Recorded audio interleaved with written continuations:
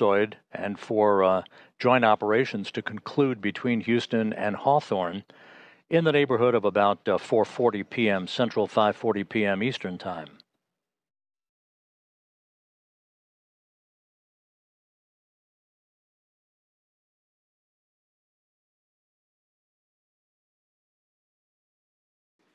There we can see visual confirmation of deployment of the four mains. Visual, 4 healthy mains.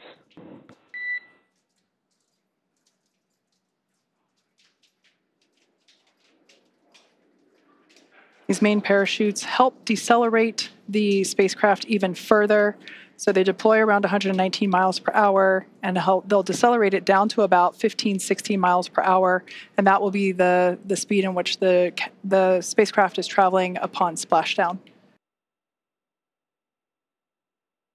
Splashdown of Crew-11 after 100. I think we might, yep, there they are. The dolphins are back to play. We now have a better view of them.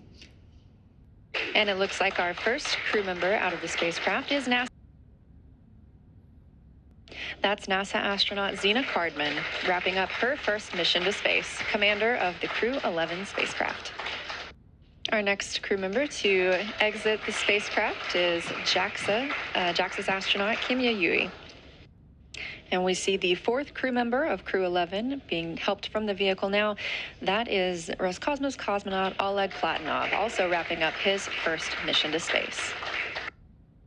Now that NASA astronauts Zena Cardman and Mike Fincke, Kimiya Yui of JAXA, and Roscosmos cosmonaut Oleg Platonov are safely back home on Earth and getting checked out by the medical teams, we're going to wrap up our live coverage of their return. This cruise journey concludes